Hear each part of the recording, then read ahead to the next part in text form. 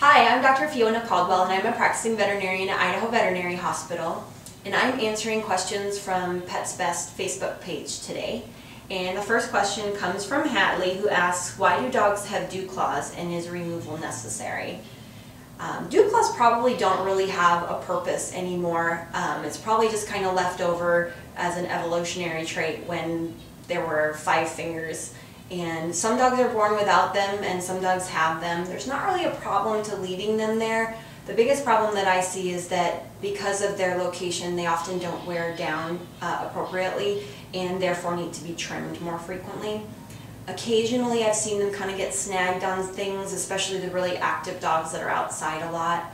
But if your dog is an adult and it has a dewclaw, I wouldn't recommend removing them. If you have a litter of puppies and they're days old, that's when dewclaw removals happen. So if you're planning on breeding dogs and wanted to prevent the dewclaws from occurring, you would want to do this when they're first born.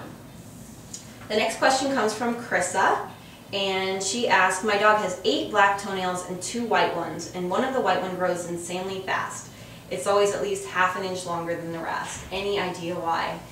I'm not sure. There's a possibility that this could be an outside toe that's not wearing down as quickly as the others. Probably doesn't have anything to do with the color. Sometimes dogs have a combination of black and white nails. It's possible that there was an injury at one point and that caused the nail to grow abnormally. It's not likely related to a problem. It just probably means that you have to trim it a little more frequently.